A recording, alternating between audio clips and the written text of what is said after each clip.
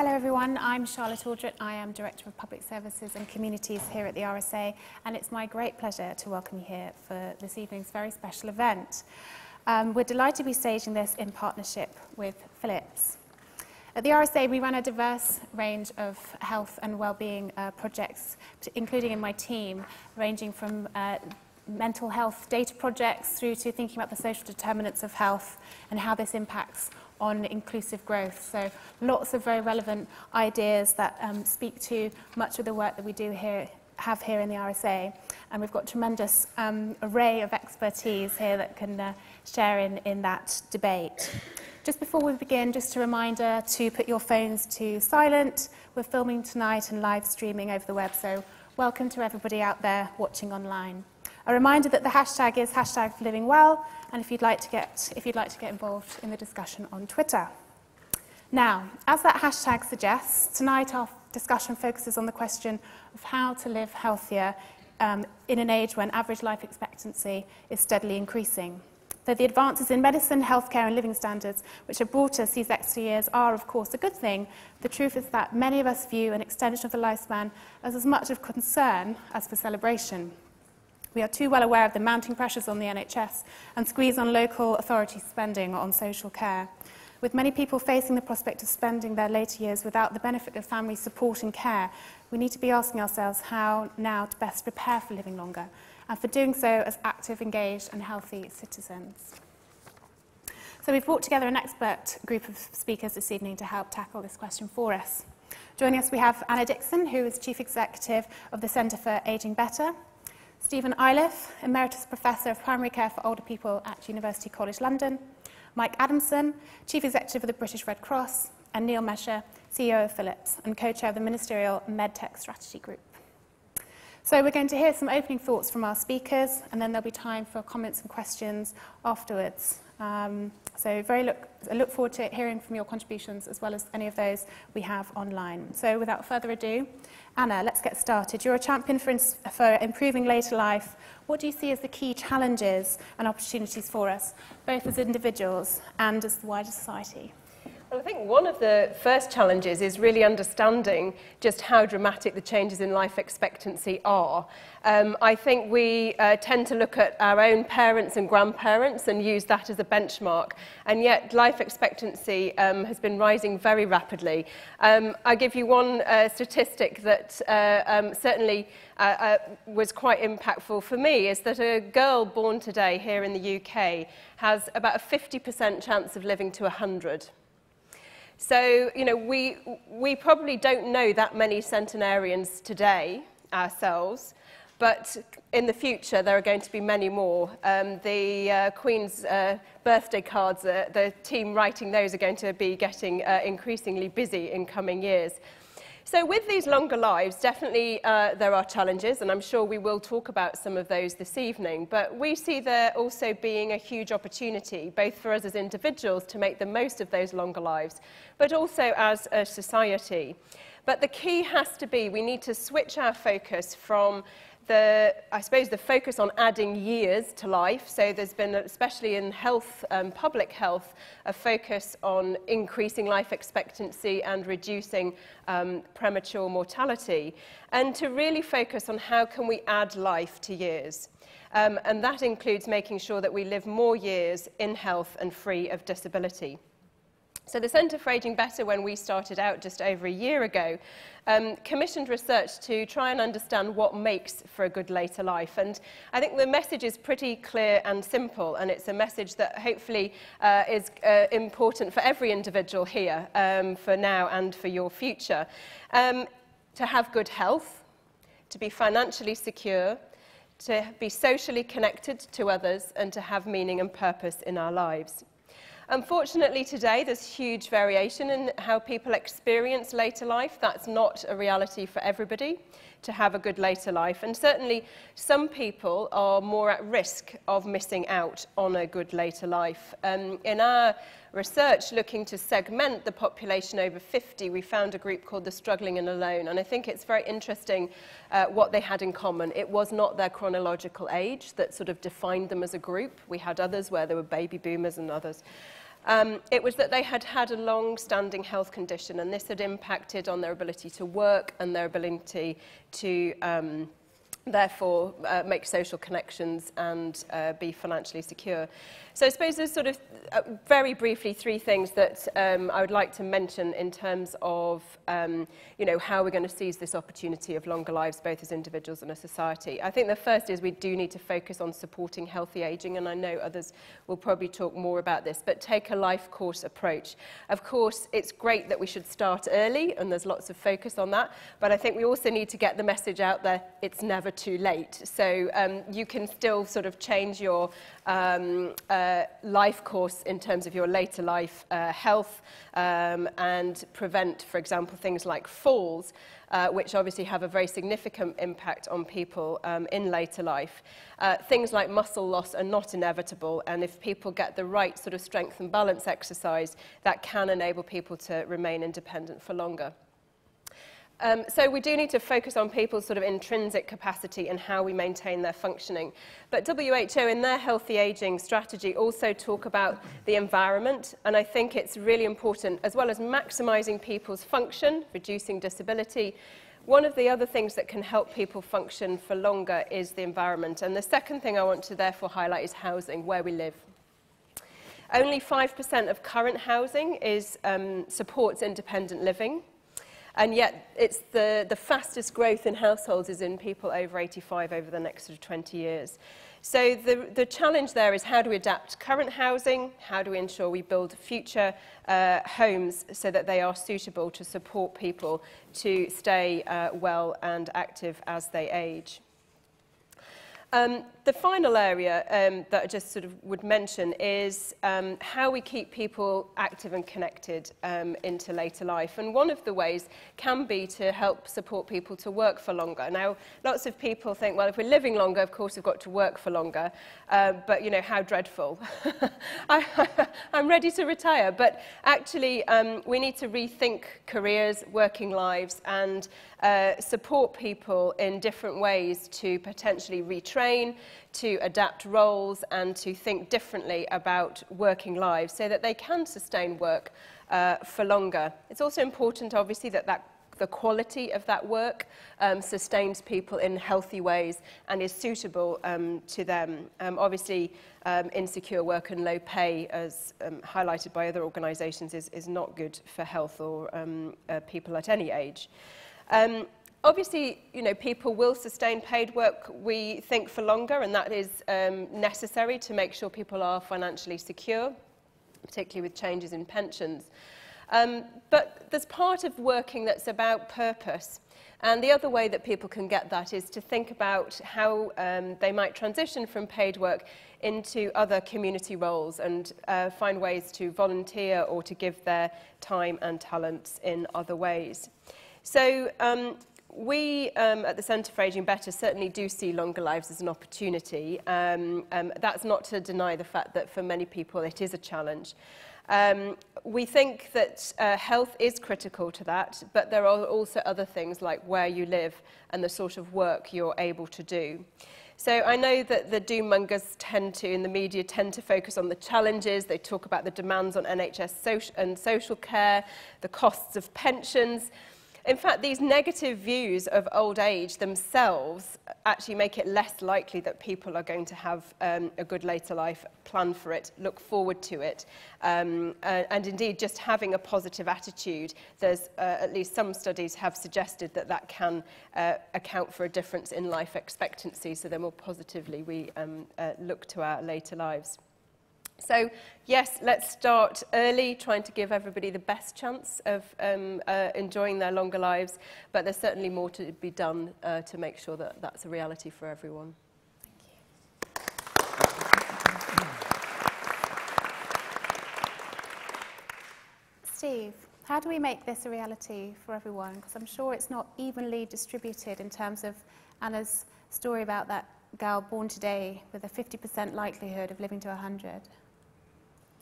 Yes, just think of that for a moment. Think of all those school reunions you'd have to go to.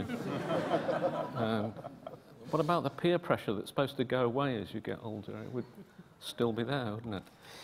I want to pick up the theme of a life course because I think that helps us understand what's going on. Most of the disability that accumulates in later life arises from damage done in earlier life. So if we want to live long and well and healthy, we should make sure that we are doing all the right things and living in the right circumstances all the way through our lives. And that takes us back to the smoothing of the life course that the welfare state has created in this country, where housing and education and income and an NHS all rank as powerful factors helping us to stay healthy above all the individual choices that we might want to make about not smoking and not drinking too much alcohol and not sitting on our bottoms too long each day and so on. So things I might add to Anna is one barrier to people living well is to call them elderly, because it sounds like they're a separate tribe or even species, and of course that's not the case. So just changing the language would help a little bit. We should all, as we go through life, but particularly as we get older, take up screening offers. The NHS does offer screening for several different conditions, all based on good evidence, and that's well worth doing. And then we should claim all the benefits that we're entitled to. Are we preparing ourselves for old age? Well, that's an interesting topic because the evidence goes in both directions. Yes, we're living longer and there's less disability and morbidity. All the illnesses, particularly of later life, are compressed into a shorter period at the end of life, which becomes rather hectic and expensive, but that's what's happening to us.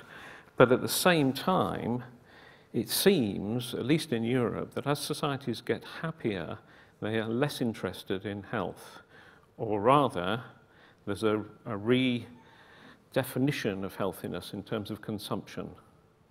Eat, drink and be merry is the slogan of aging populations in Europe as it becomes more affluent.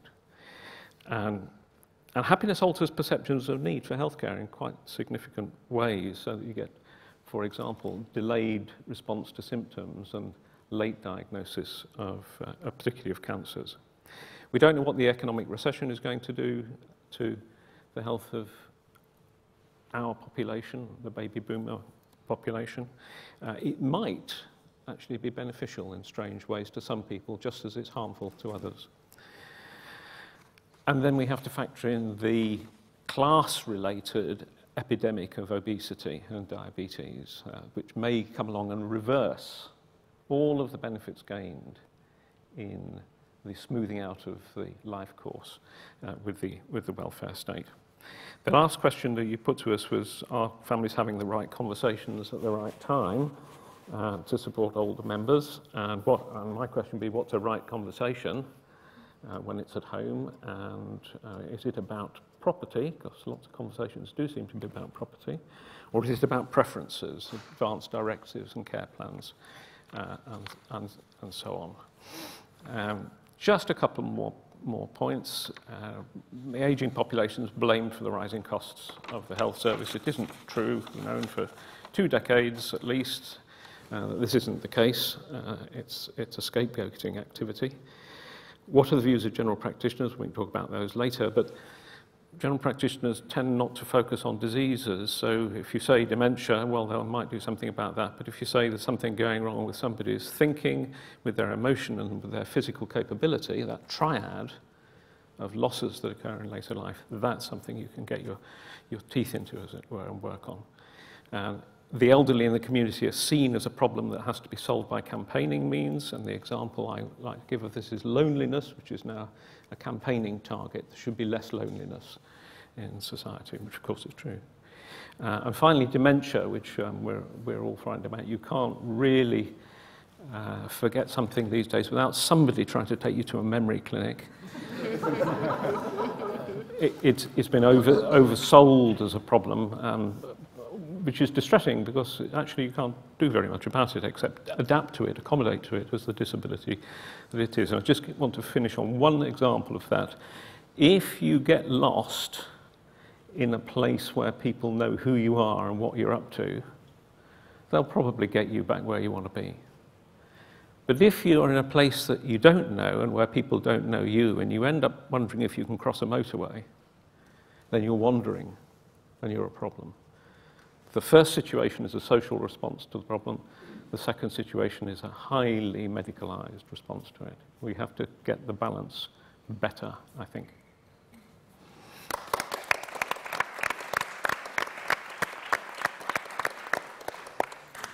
Thank you, Steve. Lots of interesting points there, thinking about the role of the welfare state in its broadest sense, posing questions around cuts to the healthcare service itself, rising demand, but also the role of campaign organisations. And Mike, you intervened as a campaign organisation in quite an unprecedented way into the NHS and social care debate only a few weeks ago, referring to a humanitarian crisis. Can you say a little bit more about how you see the role of your organisation in relation to health and social care in this country, and more broadly on the issues that have been picked up already this evening? Absolutely. Absolutely. So, I mean, I think two of the very important statistics. One is, my version of Anna's is that 1 in 3 people born today will live to be 100, or 1 in 2. I've not heard it framed around girls specifically, but that's an extraordinary thing. But it's also very interesting that 70% of bed days in hospitals are occupied by frail elderly people with multiple conditions. And actually that's also, as we live longer and hopefully live well, we'll also be living with more things wrong with us. And it's about how we handle that situation. I just want to tell you a short story about 2 ladies that I met in Plymouth that I think both illustrate the challenge and the opportunity. I was taken, Jane is a Red Cross volunteer in Plymouth. She's been a volunteer for about 5 years. She herself is about 70, but very fit and active and enjoying volunteering. And, kind of as we drove to see, I was confused which way around it is. As Jane drove me to meet Carol, she was saying, I'm not sure why I keep on doing this. Why do I keep volunteering? And as we talked about it, she said, but I just enjoy it so much. And here's a 70-year-old saying how much she enjoyed it. And everyone is so kind. And that sense of purpose that you could just feel coming through from her. And then I arrived at the door, Carol came to the door, opened the door, and she said, "Oh, you're a star." And I thought she was talking to me, but she was talking to Jane, quite rightly too. But Carol's story was that she had fallen. So she had breathing problems. She had oxygen in the home. She had ulcers on her leg and was a bit wobbly on her legs in terms of prone to fall. She was in her mid-70s, and she had fallen. And had lain on the floor for a couple of hours until the neighbours realised one morning that the curtains hadn't opened, and in fact, therefore, ended up breaking in to find out what had happened. Why hadn't the curtains been drawn? Carol's husband has dementia and is in a home. So in fact, Carol is actually a carer herself in a way, certainly cares for somebody, even though he's not with her. And her family were far-flung. They weren't local. So there she was, socially isolated, worried about her husband, has fallen. Thankfully, the neighbours feel some sense of mutuality and community and are ready to spot that the curtains haven't been drawn and then break in. As a result of the fall, Carol had to go into hospital and spent several weeks in hospital. To be treated for her hips and to recover from that, during which time what the Red Cross was able to do, Jane went to visit her in hospital on the ward to talk to her about what the situation was at home, what would she like to be able to do when she got home. How would we be able to play a role in helping her get back on her feet again? The advantage of that for Carol is the sense of somebody cares for her, somebody's concerned about her welfare. And actually, what we build into the way in which we operate is a thing called the 3 goals approach. We try and establish with each person we're working with, what would you like to be able to do? Not what's wrong with you, what would you like to be able to do? And so she'd like to be able to go out again, out into the community, to get on a bus, to go to the shops, and to do the things that she used to do. She'd also like to be able to go and visit her husband. And so Jane's job was to facilitate how that would happen. So accompany her home, visit her, build a rapport with her. And of course, the challenge then is, as Carol recovers and gets back on her feet again, is how to, because Carol's biggest worry was then that Jane, because we're about helping people recover from a crisis, we're not about long-term befriending. So who would help her when our support came to the end, at the end of 10 to 12 weeks? And so actually there was a whole thing about how do we exit well as well, having connected Carol up to the things she wants to be able to do, other longer-term befriending support. And so that's what we were able to do. I met Carol halfway through that story. But I think what it illustrates is some really important things. Actually, is about that living with multiple conditions, that vulnerability, that isolation. I'm sure that technology can play a role in terms of use of iPads, access to information, and so on.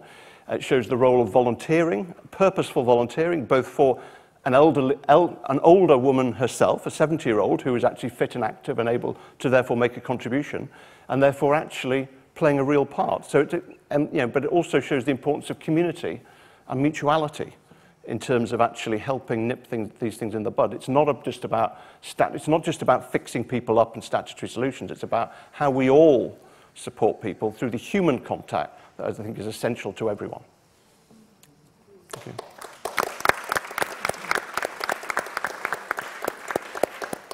Thank you. Neil, Mike mentioned the role of technology and how we can live happier, healthier, longer lives. From your perspective as a head of a health tech firm, where would you sit in this? So I think clearly technology can play a role, but it only plays a role here. And I think everything that we've heard so far this evening is fundamental to living healthier for longer in the way that we want to live. We are a technology company. We've been in the healthcare space for 100 years. We started in diagnostic imaging. We're still in diagnostic imaging, but we're also very clear that we have a role to play in supporting people to live longer lives, healthier lives. And I think your example is a great example. I've got a similar example. My mother-in-law, she did fall. She wasn't so lucky. She did wind up in hospital. She was there for about 3 months, during which time a helper went in and turned her heating off during a very cold winter, unfortunately. So sadly, the house was completely flooded when the pipes burst. She never made it back to her own home. And she's now, through that process, sadly become institutionalized in a care home. And it's a sad story. But there is technology out there that could have predicted from her movements that she was becoming more frail, and we could have intervened at that point before it happened. So it set off a whole sort of sequence of events. And it's that technology, coupled with the right care system, coupled with the right care pathways, that can make a difference in the way that we support people to live healthier lives for longer. There's a whole gamut of things that we can take from the acute sector, where we can monitor patients in an acute environment and provide early warnings of conditions getting worse. We can take that technology into a home environment and support carers to intervene at an appropriate time. But it does require that whole system to be wrapped around the individual as well at the same time. So it can't solve all the problems, but it can be a huge facilitator in supporting the kind of environments that we've heard about.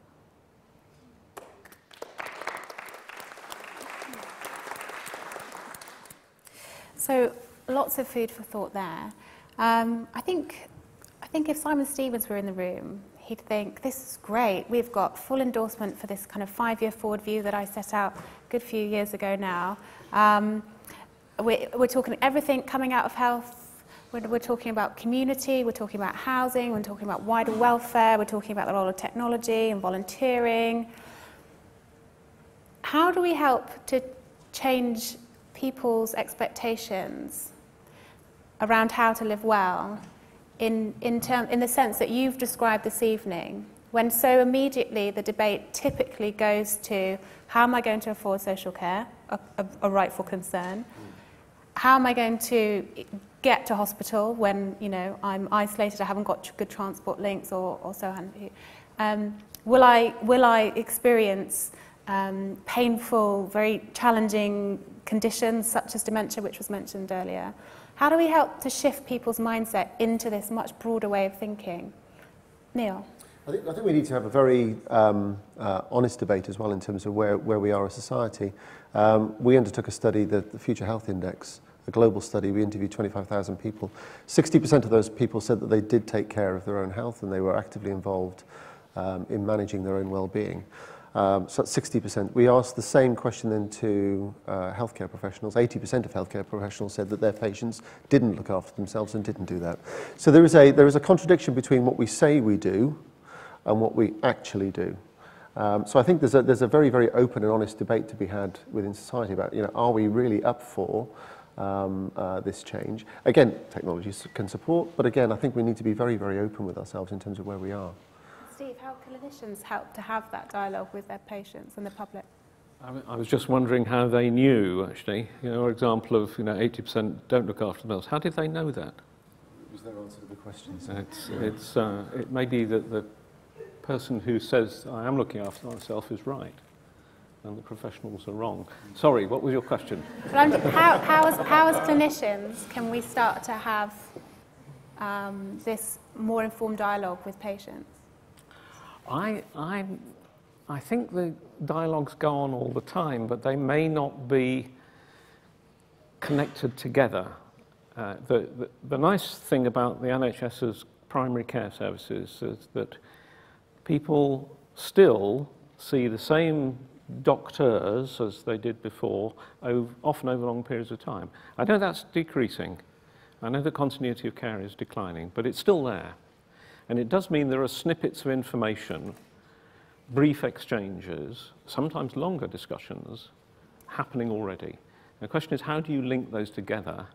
And of course, interestingly, our technology solution is one that actually captures numbers rather than words. But how do we connect those things together within the technology so that you can see the story evolving or not evolving? Because lots of people don't want to talk about too much towards the end of their lives. Now, I think that's a really interesting thing to see developing over the next decade or so. Do you want a response to your provocative statement about Simon Stevens and the 5-year forward review? Why not? Great idea. Where's the money? I'm going to come back to that and where's question. the time, actually? Because the two things that are missing from the experimental development work going on in the health service at the moment is a sense of real time, an expectation of results being achieved in 2 to 3 years, which can't possibly come from anybody who actually works in the service, because it doesn't work like that. And the other is that you can do it with less and less money, and you can be more and more productive. And that's not right either. Mike, I'm going to come to you, potentially first on the role of organisations in civil society or NGOs or other organisations in helping to shape this dialogue, but also then around the money question.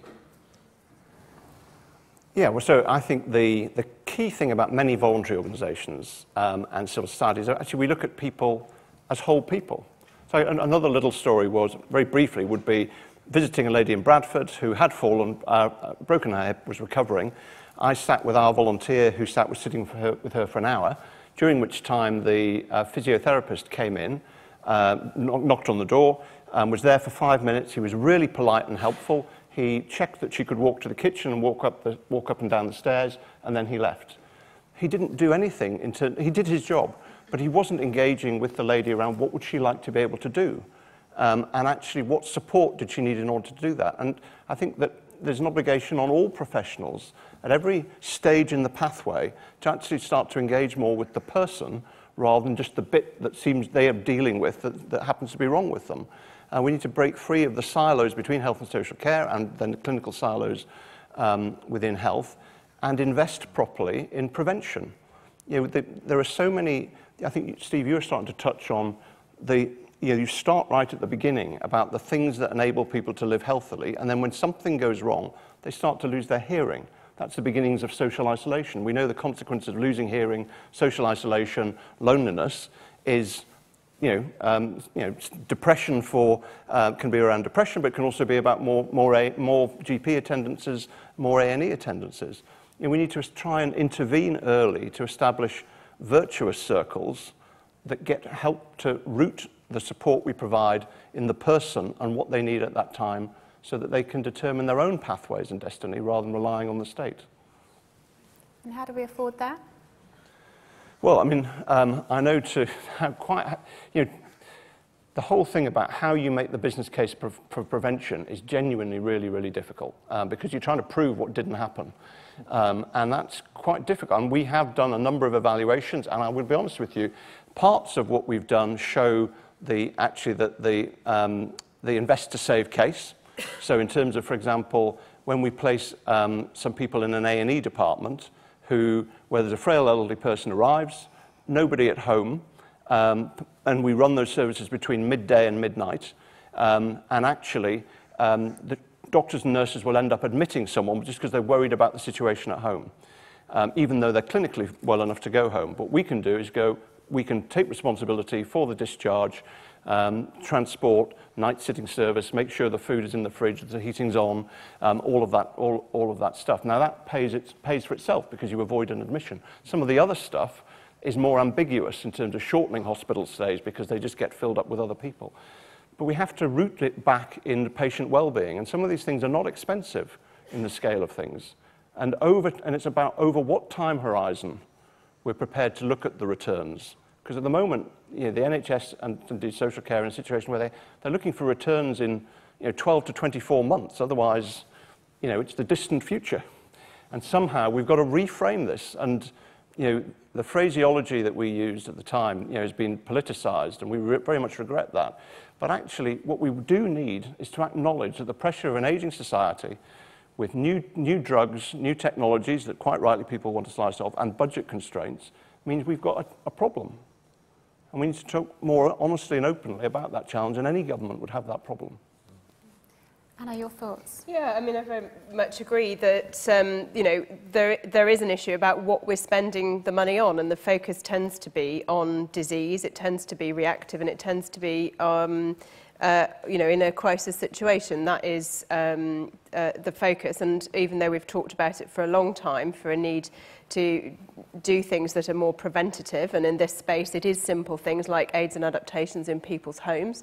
You know, an adapted home can delay admission to a residential care by up to 4 years, and the statistics around the cost to the NHS of falls, if we can prevent those, it's about 500 million per annum. The numbers are there and they do stack up, but unfortunately it is the money often is getting spent in the wrong place. And I think there is also this sort of, I think, a bit of a misnomer about it is age. It isn't actually age. It is we're not treating old people, we're treating their diseases. And I think if we had more focus on trying to maximise people's function, maximise people's quality of life, and that includes at the end of their life, then we would have a very different model of care. And quite a lot of the people who are getting admitted towards the end of their life, perhaps they are quite frail, you know, that can be an appropriate admission. What is then happening is that they are inappropriately staying longer than necessary because of the lack of supported return to home, lack of suitable housing, lack of social care provision. Because there's no focus on function and maintaining function and rehabilitation whilst they are in hospital, actually their chances of ever returning to the former situation, that declines very rapidly. So I really think that there needs to be, it's less about, I mean, of course there are issues about lack of funding, particularly in social care. But there is still a real challenge that we're not spending the money on the right things. And actually the reality is that much of the growth in health spending has been on treating new things, new diseases with new technologies, and that is where the money goes. And I think too much it's too easy to just use the shorthand. It's about the ageing population, and it isn't. And I think we really need to get away from that and actually be promoting, you know, much more positive about how many people in later life have very good quality of life, are functioning well.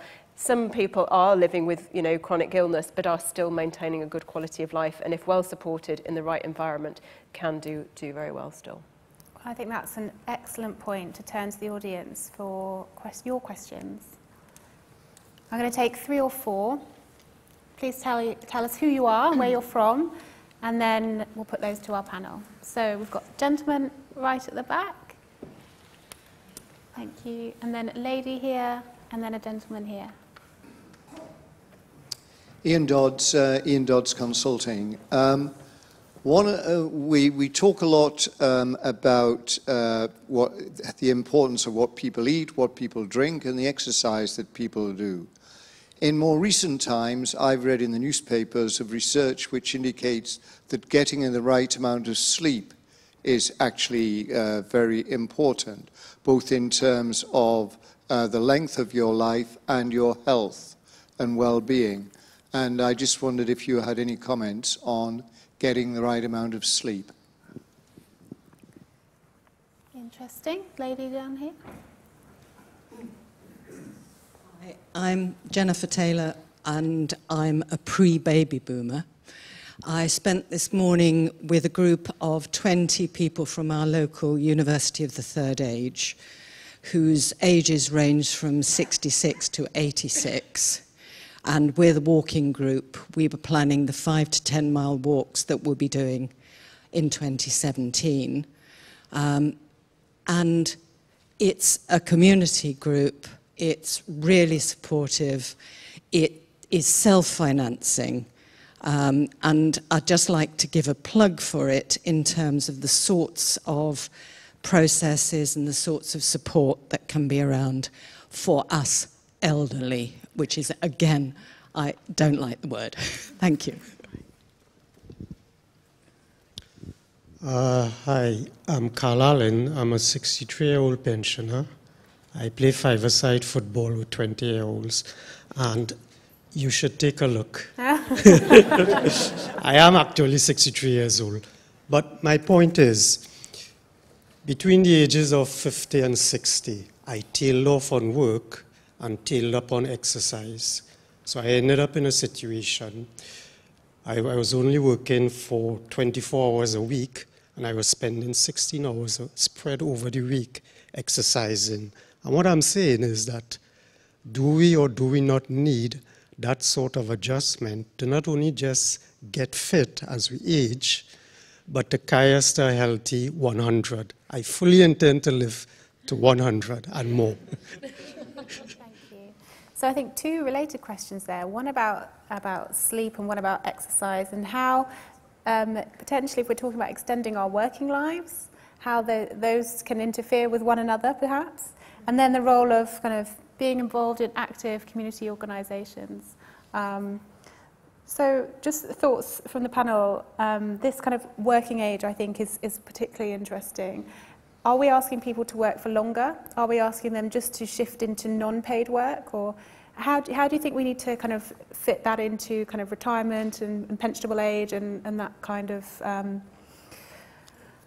more institutional setup that is not necessarily as flexible to individual choice as we might often wish it to be? Maybe I could start with you, Anna. Yeah, I mean, certainly I think a 100-year life has got to look very different. And there's a great book, which I can give a plug for, by a couple of academics at London Business School, which is called The 100-Year Life.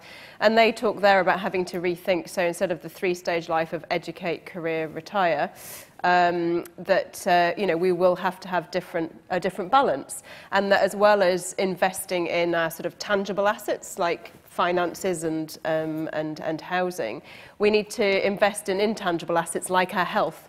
So you probably made one of the best investments you could in your 50s to give yourself the opportunity to actually continue to be economically productive well into your later life, and actually working only half of your time may turn out to have been whether it by necessity or choice. So I do think it means that we have to rethink work-life balance and need to look at how we fluctuate and change the balance over time. And I think I was otherwise going to comment on U3A, but I might leave that if you want to come to any of the other panel. But I mean, I think just the whole thing about staying active, staying connected, learning new things, teaching others. It's volunteer-led, the U3A. There's other examples of similar community organisations where they're just giving great opportunities for people to, have community and to keep connected and to keep both physically and mentally healthy and active. I think that is a great asset that is going on out there, as you say, in a voluntary and community-led way, which is excellent. I should just say before before coming to Neil, there is evidence to point out, and Resolution Foundation has done a lot of analysis around this, that there is going to be an intergenerational transfer of wealth away from younger people, and with rising house prices out of reach for many, do we feel that this will always be an option, or potentially a diminishing option for younger people as they're struggling to pay their mortgages off or even get onto the housing ladder and are facing rental bills out of their pensions later in life? My children are doing the best job possible at redistributing my wealth. I have 2 at university and 1 at home still, so yeah, they're doing a bloody good job of that. I think the other piece then about the 100-year life we were talking about earlier on as well, my wife and I got married and we both said till death us do part. I don't think we were thinking of 100 years when we did that as well, so maybe it has... Is this actually... Yeah, oh well. That's my wife and my mother-in-law are upset. So I think there is I think there are some fairly profound questions when you start talking about the 100-year life. There are some people talking about the 150-year life, and there are even some, I've heard in Japan, they're actually talking about the fact now that, why in fact do we need to die? Now, in fact, that's a discussion that's actually live at the moment. But it's a profound question in terms of what does it mean for society and what does it mean for us. And I'd like to be part of that problem at some point, or at least that discussion. I would like to come back on the question about sleep if we want to pick that one up now. Sleep is a really interesting area. It is incredibly underserved in terms of solutions for sleep disorders in the UK. There was a piece of work done a couple of years back called the Atlas of Variation, just looking at variation across different geographies, the postcode lottery. And sleep has the widest variation in terms of service provision across the system. We do work with people that have sleep disorders, and we do find profound improvements in health can be delivered through solving that. But the postcode lottery around sleep is incredible. Some commissioners commission that service and some just don't. And it's a fundamental challenge for us. I can get to more questions. Well, just one thing. From the research we've done around loneliness and social isolation, and your question about, won't financial constraints kind of intervene? But surely, what we found in that work is there's a lot around identity. Actually, identity and purpose are key. And actually, in one sense, if you're fit, whether you're working or you're volunteering, depending on what you can afford, and that means something to you, then perhaps that is the key. Any more questions? Brilliant. So, down the front, this gentleman here, and then we'll go all the way to the other side. Yeah, that lady at the front. Hello, this is probably maybe directed at Mike. Just interested in your comment, firstly, on prevention, making the business case. I'm sure we should try and get the debate beyond making a business case for prevention in the sense that it's so blindingly obvious that, we ought to be spending or investing or however you want to describe it more in that area. And it just led me to a thought that, I'm sure your organisation may already be active in, which is linking volunteering to prevention and the role that volunteers could play in healthcare education, which would go a long way down the path of, enabling us to invest in prevention without having to worry, without having to sort of be asking for billions from the government to do it.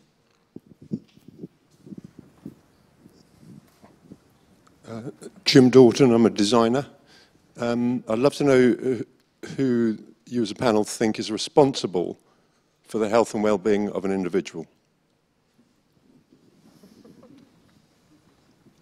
And that lady there, just in the middle. Thank you. I'm Maggie Winchcombe from Years Ahead, and I just wanted to pick up on a point that Anna made, and then, is it Mike from the Red Cross?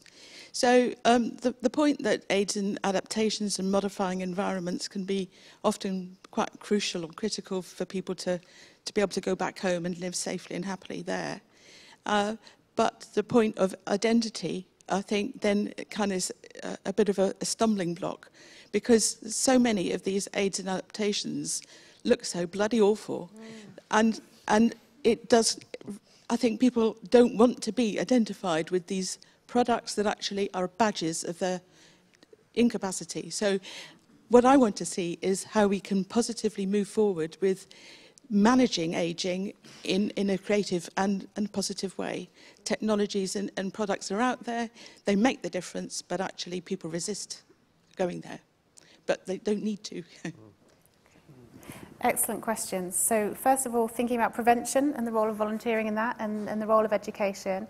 And then maybe it's not the responsibility to be outsourcing the health or prevention thereof to others. Maybe it's your own personal responsibility to find that out for yourself and to take good care of yourself. And then finally around adaptation and how we design ways to make sure that people don't have to feel so visibly identified in terms of their needs and can, to speak to other things that we've mentioned earlier, live on and be happy people and accepted and valued as people in society regardless of what adaptations they need. So Steve, maybe come to you first. Yes, there's so many questions I've completely lost the plot. Actually. Which one do you want to take?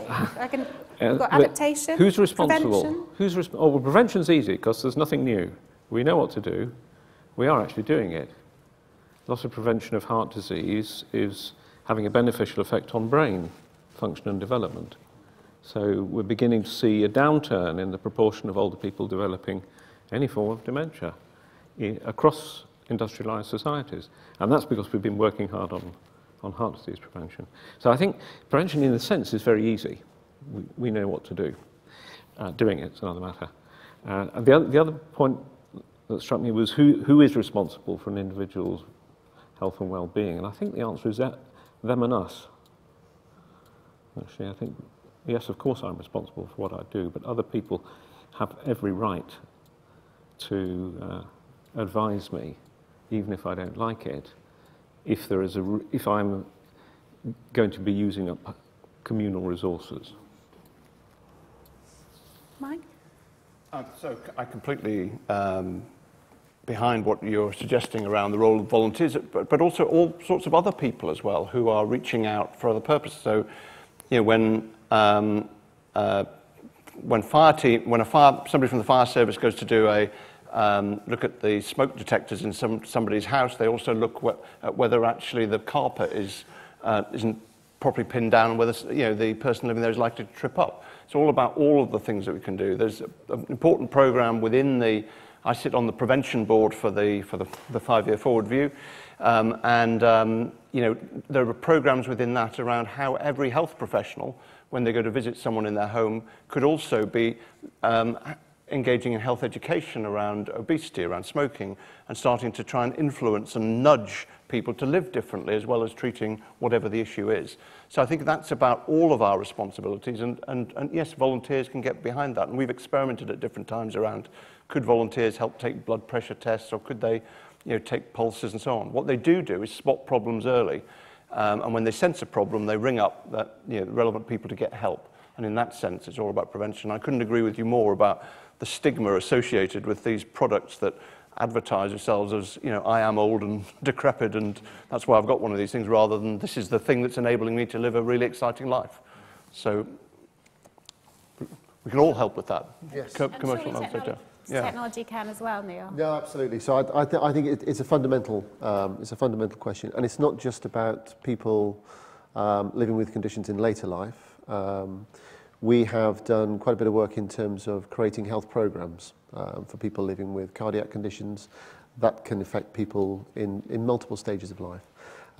We have a health watch which measures a bunch of different things, tracks that data, supports the individual then with programs that help them to live a healthier life. What you do not want is to be wearing a watch that says, I have a heart condition. So we've worked very, very hard to try to come up with something that looks like it's a piece of fashion jewellery, because that's what people want to wear. They don't want to be associated with that tag. So I think it's a fundamental point. I don't think as technology providers we've got all of the answers yet, but as a consumer brand as well as a healthcare brand, we're very, very aware of the fact that you have to have create products that people actually want to use and don't give you that stigma and don't give you that attachment. Yeah, music to my ears. The Centre for Ageing Better, we're doing work on aids and adaptations where we want to see in the future many more people having adapted homes, and it's absolutely clear from people with lived experience, and you only have to go and do a bit of mystery shopping on websites to know that this stuff is very unattractive. They retail from industrial sites. This is not stuff that you would want to build into your home. And yet they're talking to practitioners as well, like occupational therapists. There are adaptations which are on the market which are actually just mainstream things like fitting ovens at eye level, taps that are easier to turn, door handles that are easier to turn. So we're very interested in not only gathering the evidence and influencing more of the sort of statutory and healthcare side of putting aids and adaptations, but actually we think the big win is to go and change the market, and that means retailers, designers and others. And so we're at the beginning of thinking how we do that. So anybody here in the room or out there who would like to come and work with us on really shifting that, so that there are attractive products that can really change people's lives. Yeah. Some more questions, particularly someone who's feeling doom and gloomy about it. I'm very impressed at the degree of optimism. So, not sure. No, I'm not feeling gloomy. Oh, okay. All right then. All right then. Well, if we can have an edge of gloom, then this gentleman here, lady at the back, and then right in the corner at the back. My name's David Elliott. I'm a trustee of the Baring Foundation. I mean, the title is about better health, but I'd be intrigued to hear thoughts also beyond physical health about the concept of promoting well-being amongst, I'll try and avoid the word the elderly, I'm one of them. This is of interest only because the Baring Foundation has been funding, with a lot of other people for a number of years, a program of engaging fourth age people whose quality of life is impaired by age in arts activities, in participation in a range of artistic activity. And there's a lot of suggestion and anecdotal indication, as well as a certain amount of research, to suggest that in terms of giving a sense of purpose and in terms of social contact, this can be really quite a powerful ingredient in improving the quality of life and the well-being of elderly people. Hi. I just wanted to talk a bit about older people in the workplace, and particularly in paid work. And there's been mention of sort of stigma and negativity around the word elderly in particular. I'm just wondering what the panel think the world of work and industries in particular that value youth, how they need to change to make living longer, actually living better. And then right in the corner. Hi, my name's Sherry Clark. I work for an organization called Happiness Works. I've spent the last 10 years in the NHS, and the two speakers prior to me have sort of covered the area I wanted to ask you about. I work at the moment talking to organizations around the world around well-being at work. And a lot of the people I've been speaking to, and even this afternoon, have been talking about the effects of stress in their working lives. And many of them are in their late 20s, early 30s. We're talking about the kind of illnesses that we wouldn't have historically seen until much later on in a working life.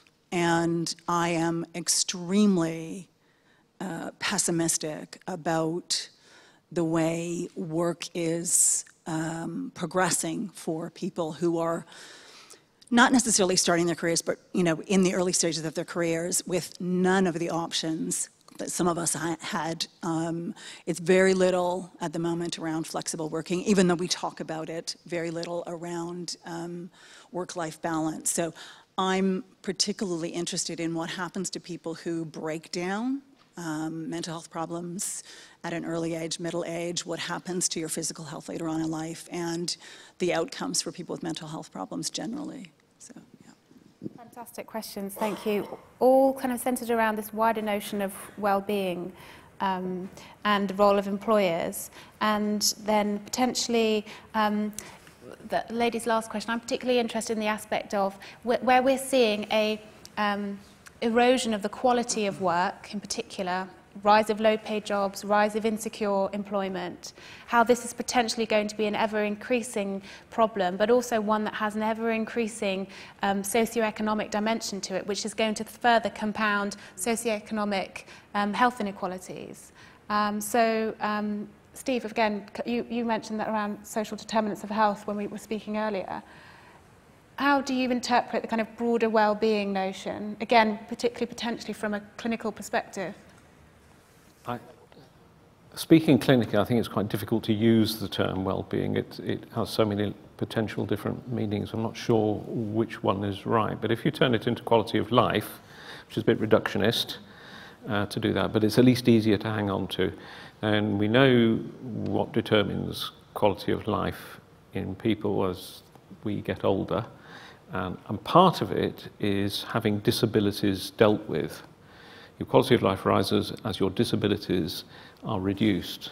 So it's identifying and acting on those that matters, whatever stage of life it may be. I don't know enough about employment to say, but I can see there's an argument around a sort of precariat workforce ageing and what happens to them. And well, what would be a good answer to that? A universal basic income? Maybe? Everybody get out on the allotment? Because you've got to get your vegetables from somewhere. And Neil, I mean, you're a major employer as well. What are you doing with your workforce? Yeah, I was thinking that through just in terms of how do I make this not sound like an ad to come and work for Philips, but we had a town hall meeting yesterday and we finished with 10 minutes of stretching exercises afterwards. And yeah, I was a bit worried about the cars as they went. Well, it was the cars that were passing on the A3 as we were doing that. I was more worried about sort of wondering what the hell was going on in the office. So, and I attended a meeting on Tuesday with some of our engineers, and they had an hour on hydration and nutrition. So as a responsible employer, I can say what we're doing as Philips to tackle some of these issues because we believe they are important. What I can't say is, of course, that it's universal across all employers. But it's certainly something for us. You know, we track it, we measure it. We measure the engagement of our staff in our business. And we believe it's important that we do try to offer flexible working because there is there's a whole population out there, and if you're not flexible in the way that you actually offer employment to people, then you do preclude yourself from attracting talent from different sections of society. Yeah, obviously mental health conditions and musculoskeletal conditions are the leading causes of people to fall out of work. I think one of the things that we have observed is that for people over 50, the current work support programme is very ineffective in supporting people back into work. And for those people, that's a really significant problem if they don't get back into work for their their later life sort of well-being and outcomes. So I think it's really important that those issues are identified and those barriers that are often health barriers or caring, there's lots of things going on there, and that programmes are tailored to tackle those things. But obviously, ideally as well, employers are more proactive in identifying and supporting people, adapting roles if they do have physical conditions. And certainly we're working very closely with business in the community who have got a number of employers already signed up to Age at Work, who are looking at the sorts of practices that they need to implement in order to support older workers. And we are sort of helping to build the evidence base about what works around age-friendly work practices amongst employers, and we'd be very pleased for other companies who might be interested in joining that to really spearhead that movement around supporting people to work for longer in terms of employers and business. And do you think we need to regulate or somehow force firms to take on those responsibilities? It's a very good question. I think that there's a very strong case why employers and businesses should pay attention to this. I mean, basically, they're going to face labour and skills shortages in many industries. There just are not enough younger workers coming through to replace those that are retiring. So there's a pretty strong economic imperative for them. There are other sort of reasons as well around older consumers, making sure that they have workers who can relate to their consumers and that as well. But obviously, if there is ageism, and that may be in terms of recruitment or that, organisations should look very carefully at their data about career progression.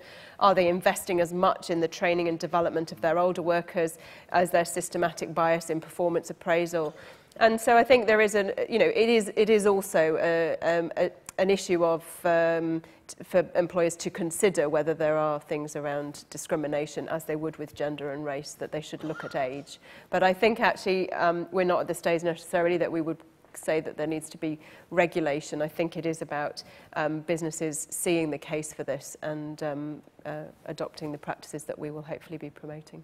Neil, your response? Yeah, I just think, sorry, do you want to go? No, just one point on pensions, really. I think one of the biggest challenges we see, a core of our business is radiology, and the way that the pension system's set up at the moment, which discourages any higher earners from working beyond the age of about 57, 58, I think is a fundamental challenge, certainly for the health system, where we see a lot of clinicians choosing to actually take early retirement and exposing the health system to a huge problem. Having invested significantly in the training, there's a huge disincentive to carry on working.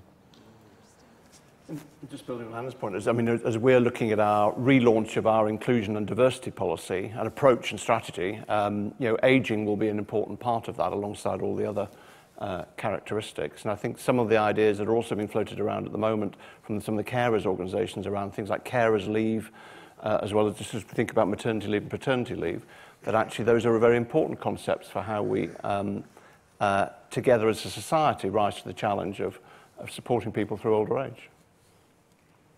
Well, sadly, we've run out of time, so we'll have to wrap up this session. And thank you all again for coming and for your excellent questions. I'm sorry if we didn't get a chance to make it to yours.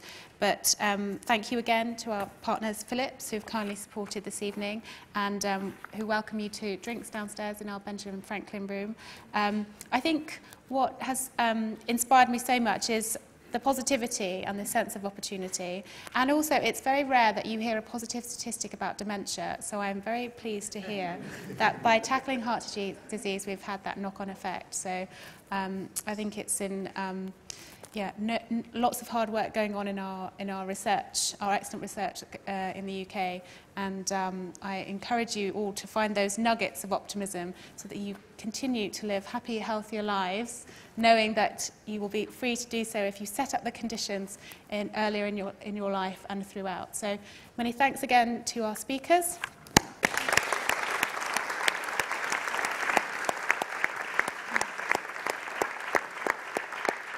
And do join us for drinks downstairs.